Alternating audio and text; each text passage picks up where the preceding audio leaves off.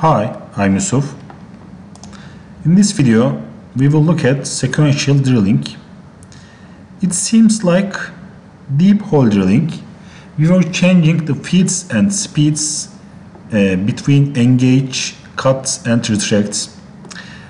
In sequential drilling, we will change just feeds on holes and gaps. Okay, we can start. We choose our holes. We click OK and click Generate. This model is generally aviation parts. This model, this geometry is generally in aviation parts. In aviation parts, there are holes that have gaps between them. So in gaps there mustn't be G1 move, there must be a faster move, so we will manage this. Okay, we can see that there are 250 move feed rates, G0, G1, G0, G1 and G0.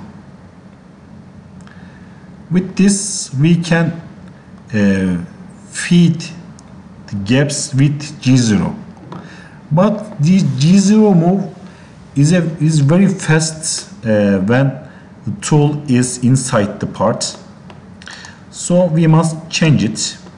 We change it with crossover distance. I will change first that feed rates 2 times then cut feed. We click OK and we click Generate.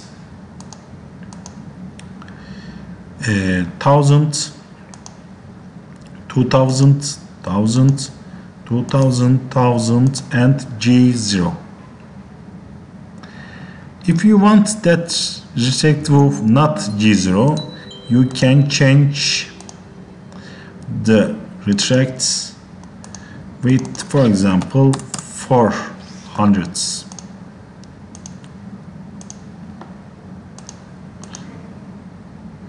Thousand, 2000, 1000, 2000, 1000 and 4000. Okay, there is one more value, crossover distance. One more parameter. What's that? 70 and 100.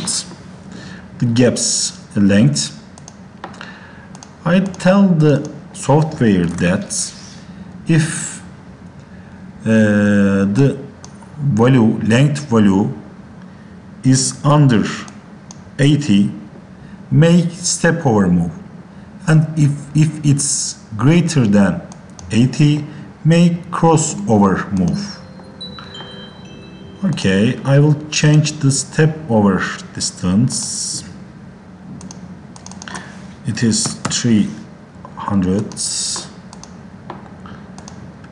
Okay, G0 1000, now 3000, 1000, 2000, 1000 and 4000. The last parameter is first cut and last cuts.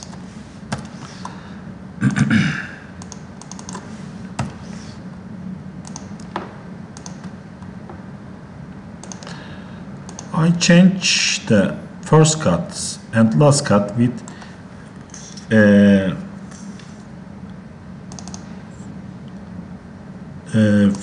50 of cut, feed rate,